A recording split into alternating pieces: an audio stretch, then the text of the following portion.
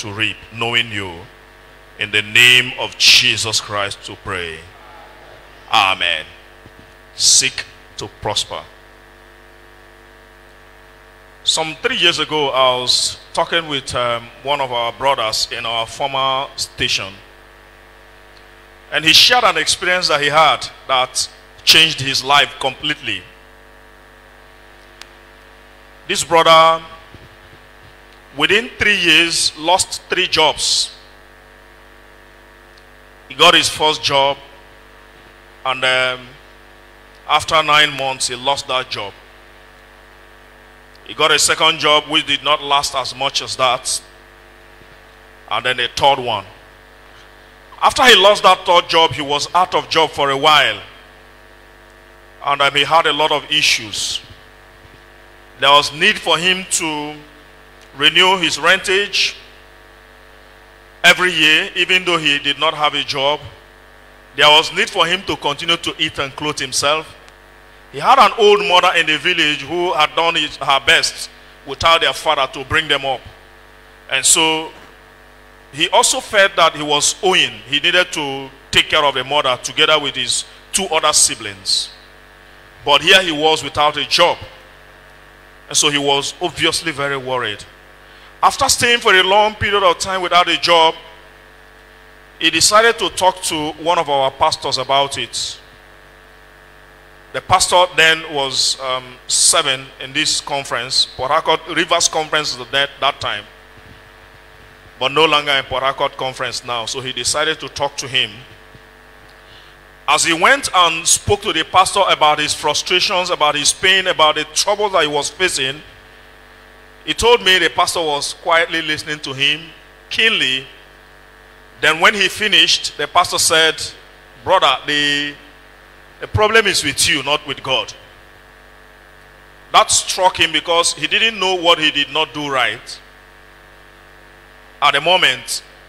But the pastor said to him, "It's been your problem, not God's problem."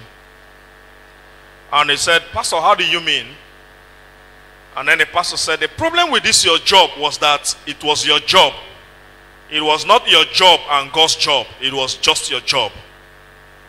So you could lose it at any time as much as any other person could lose his job." And he said, "Pastor, I don't still get you." Then the pastor said, "When you want to get a new job like you are praying now, you remind God that, you see, you don't have accommodation, you need to have accommodation. You remind God, you see, my old mother is in the village, she needs to be taken care of. You remind God, you see my siblings, you see my family, I need to do this. You remind God that your mates are doing better and you're not doing anything. But you don't tell God how this job is going to benefit him. And so even when you get a job, you will be on your own." And the pastor said, I also suspect that the times you were working, you were doing that job like your job. You were not doing that job like you own that job with God. God was possibly not benefiting much from that job. And so you could lose it." And he said, when the pastor said that, it came to him that, yeah, pastor is correct. He remembered that even while he was doing the job, he was not faithful with his giving.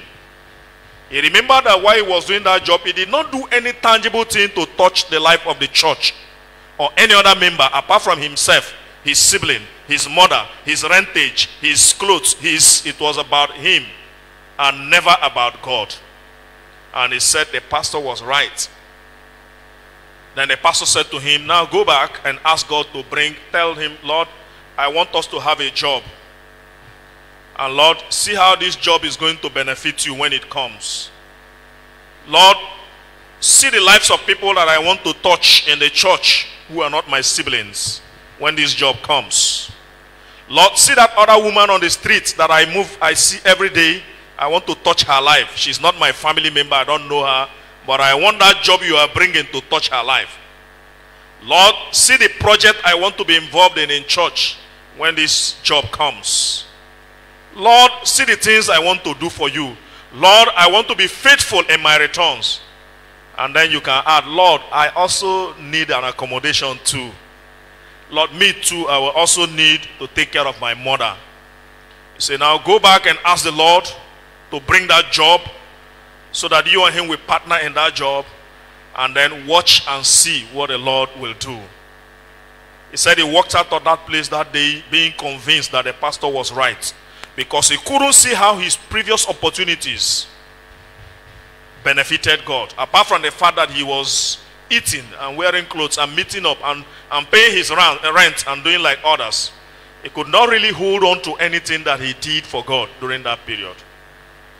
Now he went back and he said he began to pray. The pastor told him, the Lord is going to visit you again. It may not be now, it may not be tomorrow, but when he is sure that you are sincere about your requests, then the Lord will visit you.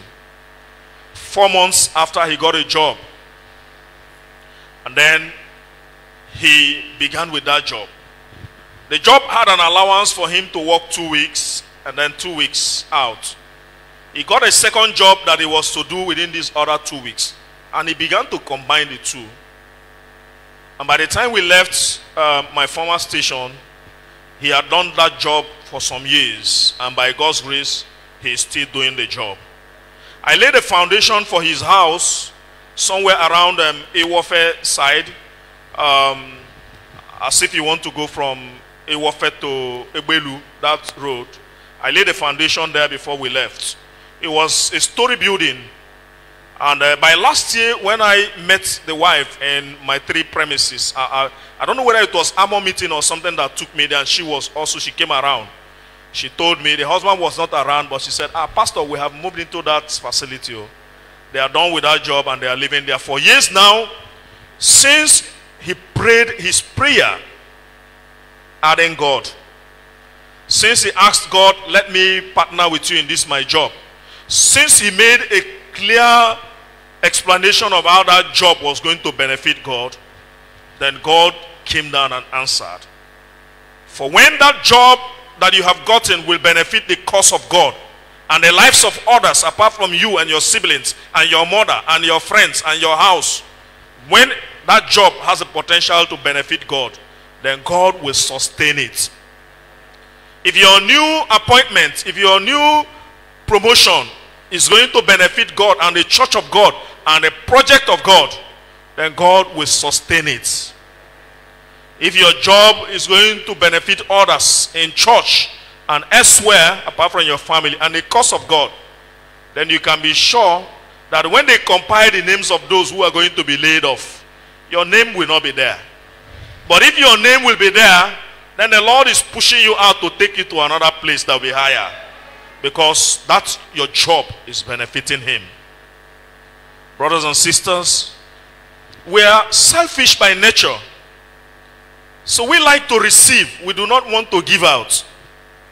And when we ask only on that selfish intention about us, about my child, about my sister, about my father, about my mother, about my house, about my new project, about my new career. It's always about us. And if God is not in it, then there's a problem in it. Brothers and sisters, today I'm challenging you to seek to prosper. And if you must prosper, then you must obey the principles that underlie prosperity. For everything that God gives to us, everything that God does for us, there's a principle that we have to obey. And every time you obey those principles, you can be sure that you can go to sleep. For instance, you know that you can pray from morning to morning, from year to year without answers, if that prayer lacks faith. Apart from lacking a component that God will benefit, but if it lacks faith. In Matthew chapter 21 verse 22, the Bible tells us something.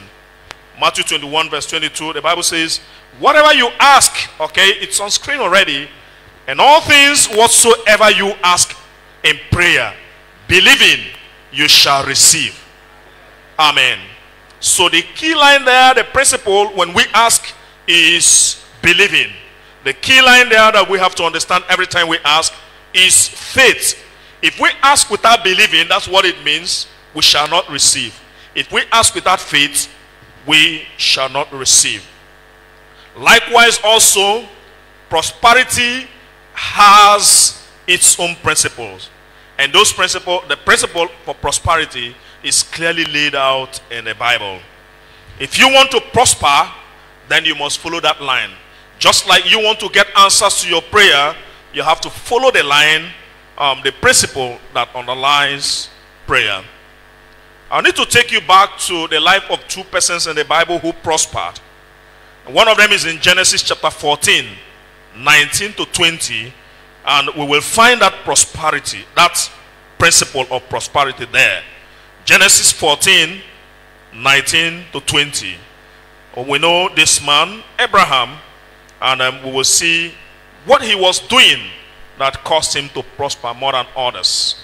Genesis chapter 14, verse 19, the Bible says, and he blessed him and said, blessed be Abraham of the Most High God, possessor of heaven and earth. Verse 20. Let's go to verse 20. And he says, and blessed be the Most High, which had delivered thy enemies into thy hand, and he gave him tithes of all. Amen. Abraham was a man whom the Lord prospered. We have read about him, we've heard his story.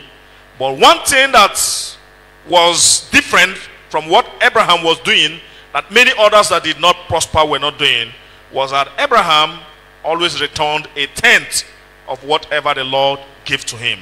The word tithe means 1/10 or a tenth of all that you have received.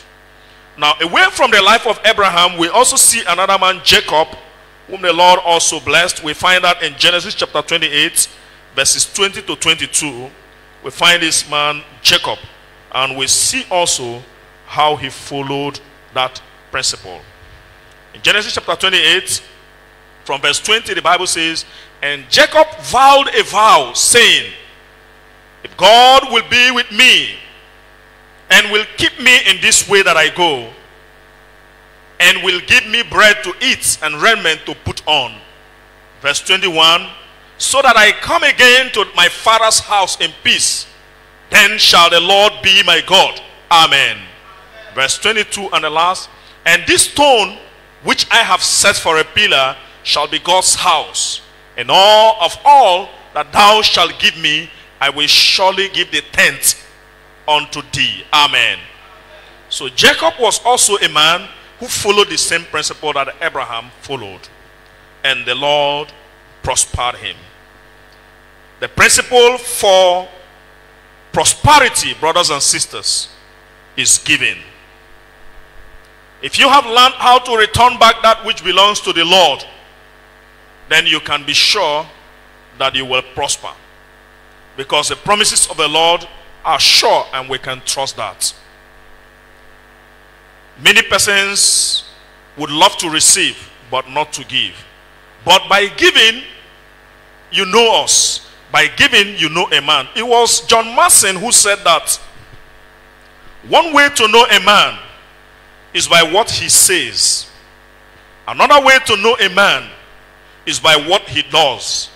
But the best way to know a man is by what he gives. And I believe that is correct. That is why God would not just say, you see, I love you with an everlasting love. But God himself gave so that he will reveal to us that he is love. The Bible tells us in John chapter 3 verse 16, for God so loved the world that he did what?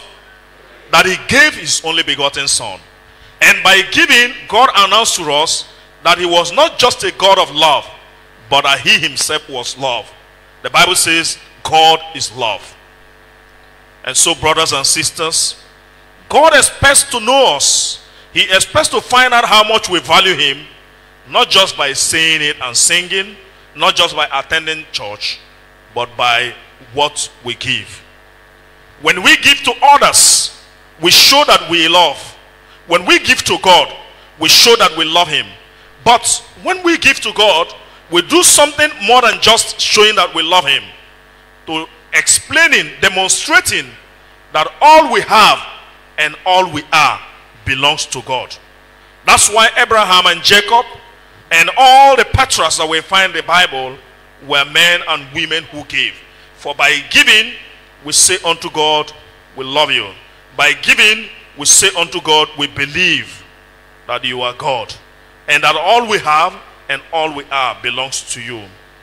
This is why Moses, by inspiration, will have to write in Leviticus chapter 27, verse 30 up to verse 34, will have to put this down by the instruction of the Lord. Leviticus 27, 30 to 34, and it says, and all the tithes of the land, whether of the seed of the land or of the fruit of the tree, is the Lord's. It is holy unto the Lord. Verse 31, and if a man will at all redeem aught of his tithes, he shall add thereof or thereto the 50th part thereof. It means that every time you set the tithe of the Lord apart, and for any reason you go back to use it, when you want to bring it back to the Lord, it shall no longer be what you took. You are going to add a 1/5 of that tithe that you have removed. That is how serious and how important it is. Verse 32, and concerning the tithe of a herd of a flock, even of whatsoever passeth under the rod, the tenth shall be holy unto the Lord. The Lord continues to say the tenth shall be holy unto the Lord. And in verse 33, he shall not search whether it be good or bad, neither shall he change it. And if he change it at all, then both it and the change thereof shall be holy. It shall not be redeemed. Verse 34 and the last. These are the commandments which the Lord commanded Moses for the children of Israel at Mount Sinai. The same way the 10 commandments, the moral law, was brought to the children of Israel at Mount Sinai, the same way the Lord will have to speak about that which belongs to him. In fact, even the pastors, the Levites, were not excluded from returning their tithes. So it's not meant for some persons. It's meant for everyone who wants to demonstrate that we love God and who wants to demonstrate that God is the owner of our lives and everything that we have. Numbers chapter 18 verse 26. Let's see how the Lord explains that. Numbers 18 verse 26. And Numbers 18 verse 26, it says, thus speak unto the Levites and say unto them, unto the pastors, when ye shall take of the children of Israel the tithes which I have given, you take of the children of Israel the tithes which I have given you from them for your inheritance, then ye shall offer up and heave offering of it for the Lord, even a 10th part of the tithes. Pastors are paid from the tithe. As people return the tithe, it's pulled down, it's taken to the conference, and then from there, pastors are paid. But even when you have received your tithe from those tithes that have been, your salary from those tithes that have been returned, the Lord says 1/10 of all you have received should also be returned to the Lord. So no one is excluded when it comes to giving to the Lord that which belongs to him. Brothers and sisters, our tithe is not a gift to the Lord. It's a debt that we owe. You don't give it to the Lord like you are doing the Lord any good, but it's to show that we know that God himself is the one who gives the power for us to make wealth. He is the one who gives us a life and the strength and the wisdom for us to make wealth. So we return back that which we're owing. And that is why in Malachi chapter 3 verses 8 to 9, the Bible says, when we withhold our tithes and offering, we make ourselves robbers. Since it is not a gift that we are giving to the Lord, it is that which belongs to the Lord. When we withhold it, we make ourselves robbers. And in Malachi chapter 3 verse 8, the Bible will say, will a man rob God? Yet you have robbed me. But ye say, wherein have we robbed thee? And then he goes on to answer. He says, in tithes and offerings. Amen. Many of us, brothers and sisters, have gone on to rob God in tithes and offerings.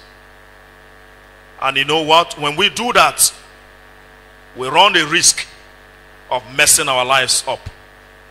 When Israel abandoned the returning of their tithes, when many of them, during the years that they had a lot of issues, a lot of communion with idols and with idol worship, they forgot their covenant with God. They forgot their responsibilities in the house of God.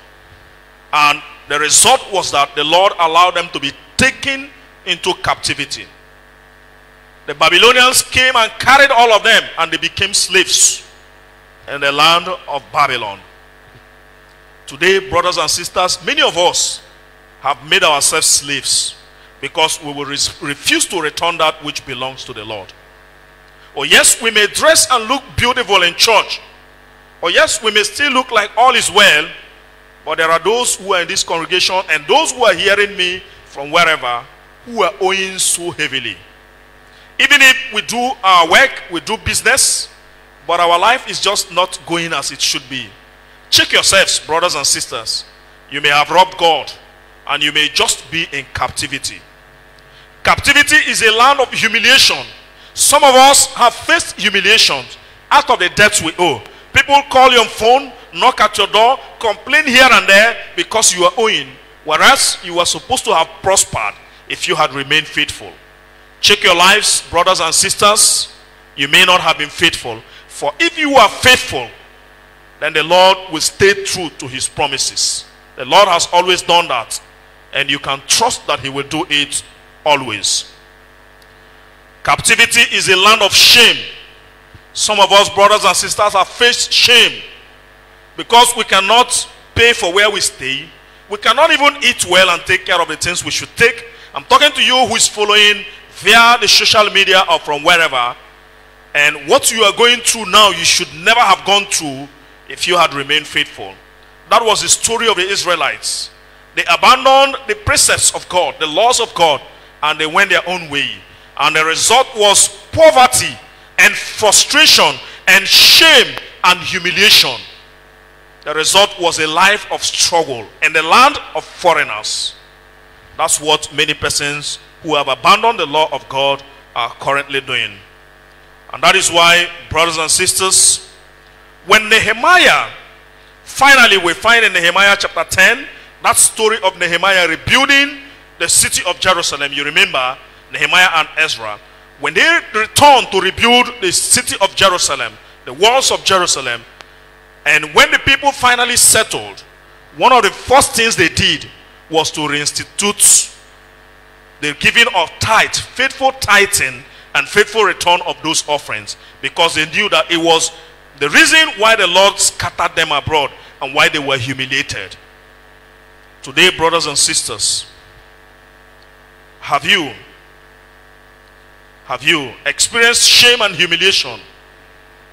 Have you experienced the troubles that come from not staying faithful to God?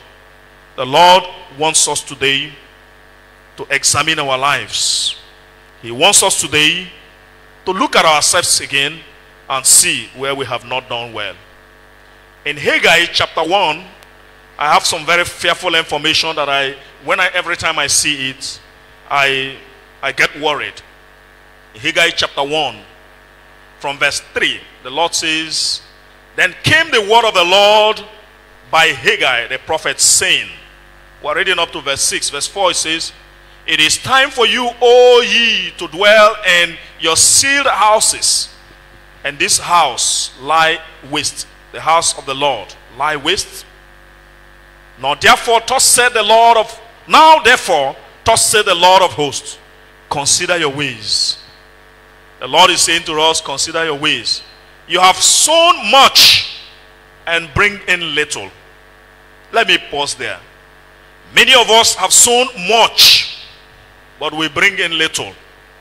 We struggle morning to morning.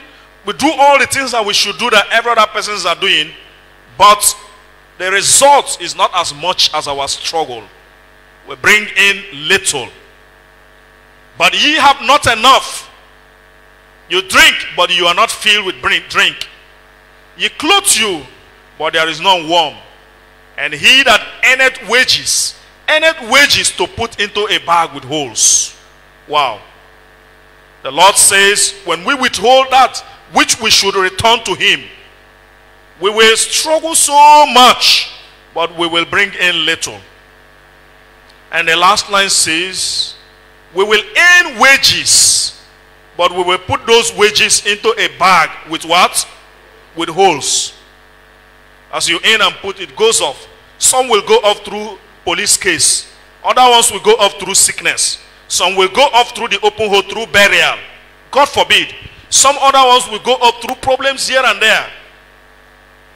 A sister was talking to me some 1 year ago. Says they've been struggling to change their car, but every time they want to change that car, there's always one burial that comes up. Every time they want to change, there's always one burial. And I said, maybe the Lord is putting a hole on your pocket. And he says, what do you mean, Pastor? And I said, have you been faithful in your returns? And then she paused for a moment. And that pause answered that question. But last week, just last week, 2 weeks ago, in our church in Eleleon, we dedicated their car. Because by God's grace, she had to go home to make amends, and the Lord sealed up those holes. We dedicated a new car. It's the 8th car we are dedicating in the past 2 years. And I just said in a little one last week that there's no coronavirus. Because within this period we have dedicated 3 cars and things are happening. So there's no coronavirus. Not that it's not there, but I mean the economic effect is not affecting us. But they have sealed the holes because they have gone back to do what they are supposed to do. Maybe you are carrying an empty hole, an open hole. Maybe you are carrying an open bag. Today the Lord wants you to go back and consider your ways and seal up those holes, so that when you earn money, you can use the money. The promise of the Lord is that there will be no devourers that will devour what you have earned after giving that which belongs to him, after partnering with him. Some years ago, one of our members in my 3 church lost his car. I don't know if I have told you that story here. And then somehow he called me. It was on a Friday evening. They were going home after their after Vesper service. And he called me and he said, Pastor, my car has been taken. And he explained, and we thank the Lord for safety, because that car was snatched on his street along Ada George Road on gunpoint. But he came to church the next day, and I said, we have prayed, but we need to pray as a church so that the Lord will bring the car back. And then he smiled. Elder Jueleke, you know him. I'm calling his name because people are also following online. And he smiled and he said, Elder, Pastor, no need for that. And I said, no, we can just pray. I said, Pastor, no need. The Lord is going to bring the car back. And then he said, myself and my family, we sat down last night, and the first thing we did was to search whether we have eaten that which belongs to the Lord. And we concluded that we have not. And we have challenged the Lord, and we have told him, Lord, you don't bring back this car, that your word is not true. Because you have said there is no devourer that will devour what we have earned after we have given your own. If you don't bring back this car, then your word is not true. I said, Pastor, don't bother disturbing the church to start praying and distorting the program, because the Lord will bring the car back. They know the person I'm talking about. I said the Lord will bring the car. And then the Lord made some provision. That car didn't come back that month, but the Lord made some provision, and they got another small car, and they began to manage. Brothers and sisters, that car after some months was discovered in Kaduna. The people who stole the car, they had parked it somewhere drinking. And because the thing had been, I don't know how police tracked them, they rounded them off, and they brought that car back to my tray. Today, as I talk to you, that family is still making use of the car. He said to me, Pastor, don't need bothering this church setting. We start praying and then disturbing the church worship, because the Lord will bring the car back. Did the Lord bring it back? Yes, he did. That car is there today. You can call anyone you know there and ask. And that car came back. It's a Corolla, a black Corolla car. The car returned back. Because they searched themselves and they saw that there was no need for there to be an open bag, an open pocket. They searched themselves and they saw that there was no need for devourers to devour what they have earned. And they could say, Pastor, don't bother distorting this worship, praying. That one is a waste of time. We have already told the Lord, if the car doesn't return, then the word of the Lord is not true. But Pastor, because the word of the Lord is true, that car will return. And today that car is there. Brothers and sisters, what you are suffering right now may be due to unfaithfulness. It may be that you are eating your own and eating God's own, and nobody ever prospers doing that. When you do that, you bring a curse to yourself. The Lord creates a hole in your pocket. And you know, friends, the fearful thing about it, and that's why when I get any money, I have an envelope, I put it there. When I get any money by hand, I put it there. As any money enters my account, I am calculating. Because if it is short of 1/10, it is no longer tight. If you are supposed to return 90,000 naira and you return 89,000, you will lose that 89,000 and lose the promise that would have come. Because until it is 90,000, it is not your tithe. Do you understand that, brothers and sisters? That's how bad it is. But the truth is that if you do that, then the Lord will sustain you. Today, brothers and sisters, are you carrying a bag, an open bag around? Is the Lord dealing with you for your unfaithfulness? Are you eating the tithe of the Lord and his offering? You come to church and you just sit down, you enjoy the fun. Maybe in the past 1 month, you have not contributed. You enjoy the light. If the gen is not on, you can, what's happening now? Why is the gen not on? Maybe in the past 3-4 months, you have not contributed reasonably to the stability of this church financially. Not only are you robbing God and robbing yourself of your blessings, but you are also depriving the church of the means to do mission. The Lord is not happy with us. See what the Lord says in Malachi chapter 3 verse 9. Malachi chapter 3 verse 9. That's another fearful text. In Malachi chapter 3 verse 9, it says, verse 9, it says, you are cursed with a curse. You are cursed with a curse, for you have robbed me, even the whole nation. When the Lord pronounces curse upon anyone, then you can't find success anywhere. If the Lord has pronounced curse upon anyone, you will struggle in vain. But you know what, friends? There's a promise that he gives as we go down, verses 10 to 12. Verses 10 to 12 as we go down. The Lord says here, bring ye all the tithes into the storehouse, that there may be meat in my house. And prove me now herewith, said the Lord of hosts, if I will not open you the windows of heaven, and pour you out a blessing, that there shall be not room enough to receive it. Amen. Verse 11, it says, and I will rebuke the devourer for your sakes, and he shall not destroy the fruits of your ground. Amen. Neither shall your vine cast her fruit before the time in the field, said the Lord. Amen. Verse 12, and that's going to be the last. And all nations shall call you blessed, for ye shall be a delightsome land, said the Lord of hosts. Amen. Prove me now, the Lord says, if I will not open you the windows of heaven. During this beginning of the lockdown period for the coronavirus, everyone was in need of money to stock some things, right? And for some reasons, because of school and all this and all that, I really didn't have money. But as we have done by his grace, we decided to lay, as the money dropped, the money that even came, most times you discover that when you make money, when you get your offerings, when you get your salary, sometimes the need that you have around you are more than even the money that has come in. I don't know whether you have that experience sometimes. You have a lot of need. You have to pay this, you have to do that. But the money that you have just gotten from that business, from that contract, it has landed in your hand, but it's not even enough to take care of all the things you want to do. So how do you begin to share it? But it requires faith to take that. One of my uncles in my home church used to tell me, he says, long ago he used to be very unfaithful with his tithes and offering.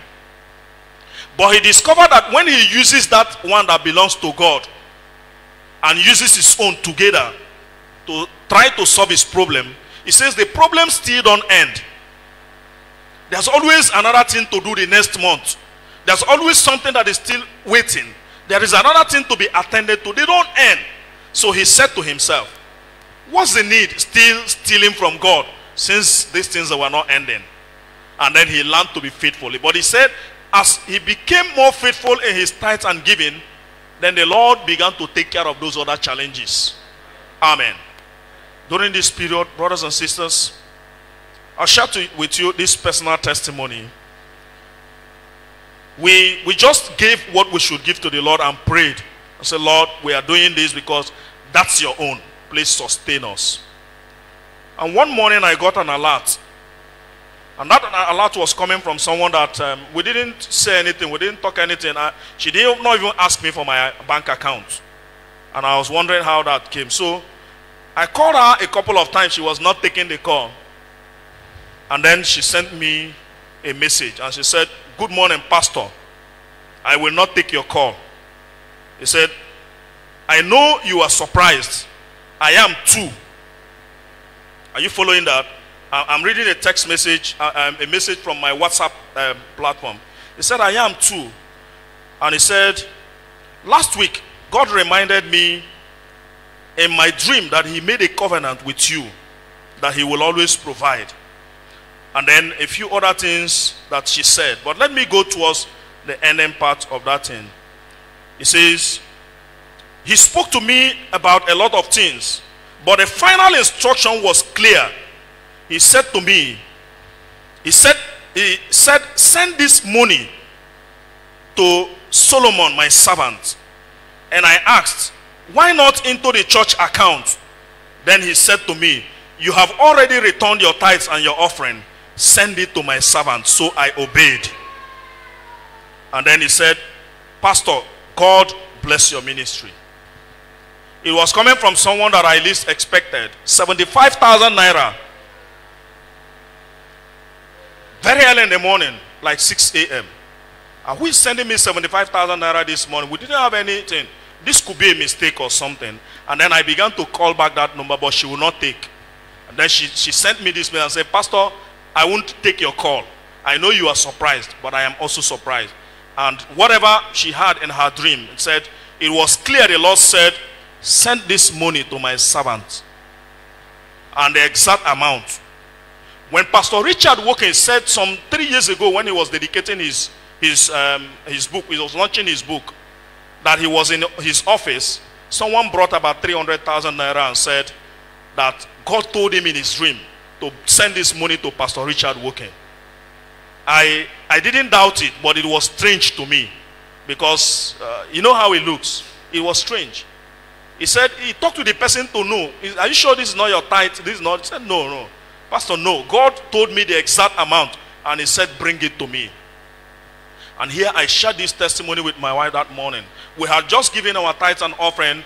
We did not know how the month was going to run, but that's what God said. And he says, "When you do that, I will open up the windows of heaven and pour you out blessings."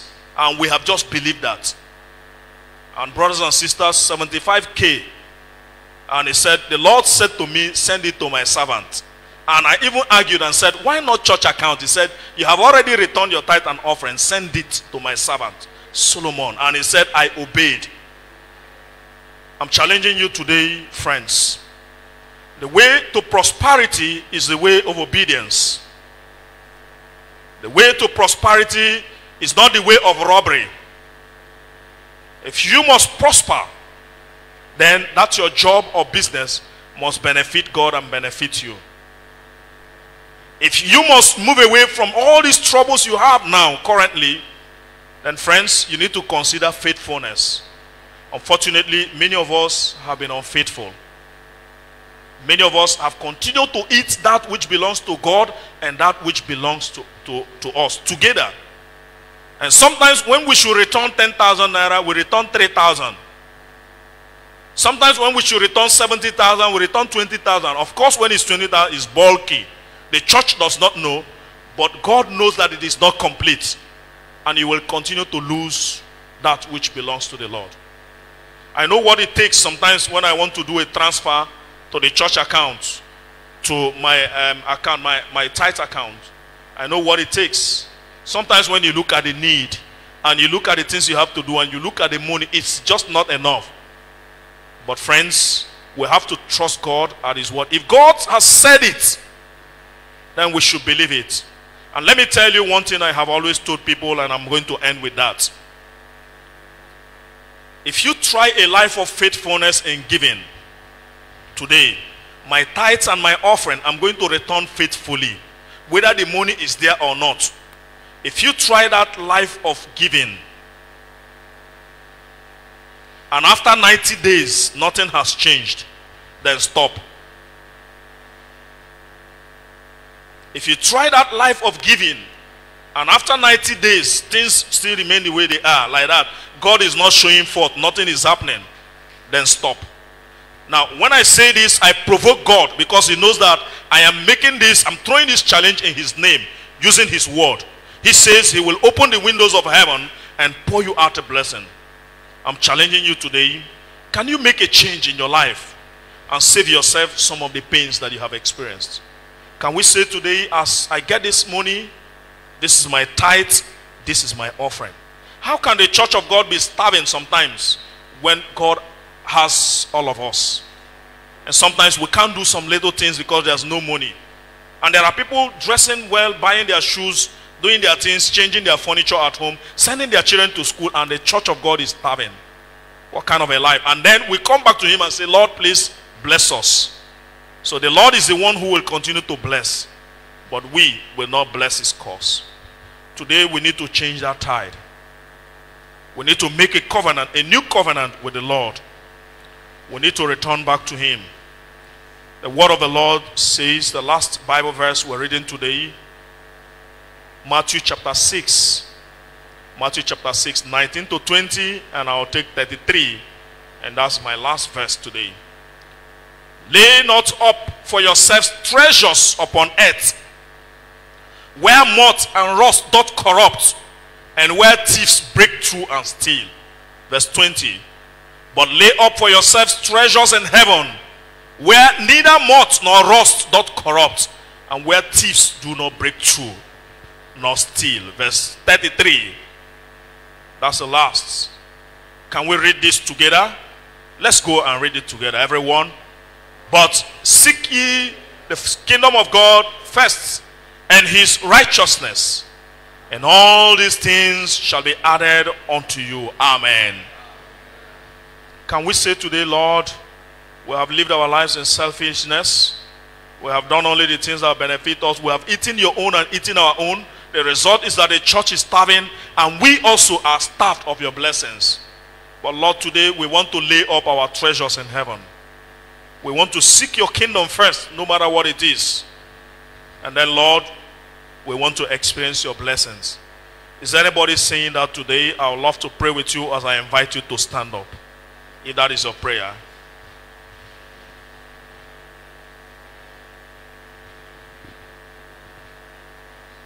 Shall we take time to bow and talk to God? Talk to him to have mercy on you. Talk to him to help you develop a life of faithfulness. Faithfulness in giving. Faithfulness in seeking his cause. And pursuing his kingdom only and his righteousness, so that all other things can be added to you. Make that prayer this moment, and I will close.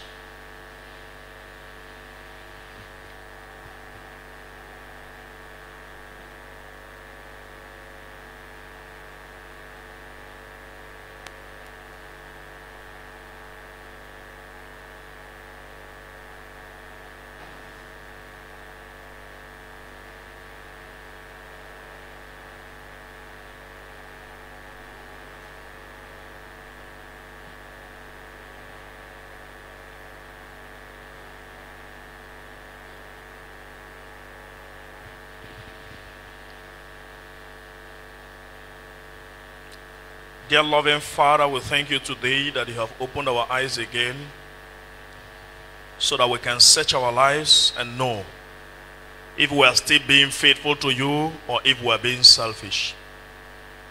You have opened our eyes today so that we can see that by robbing you, we also rob ourselves of our blessings.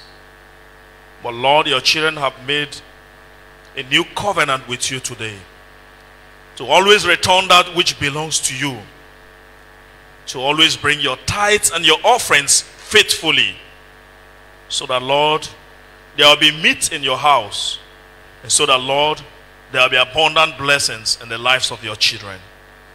Cause us, Lord, to stay with this covenant we have made today. That, Lord, as we go home, as we return next week, as we continue to worship you week after week, Lord, you will begin to prosper your children. I have made a challenge today in your name, that anyone who stays true in giving for 90 days without any changes should quit. But Lord, wherever I have thrown this challenge, you have never allowed them to quit. You have only allowed them to come back to say, Pastor, thank you. Let this also be the experience in this place. That as your people return to you in faithfulness, Lord, you will return to us. And Lord, your blessings will be so abundant in our lives that people will see and testify.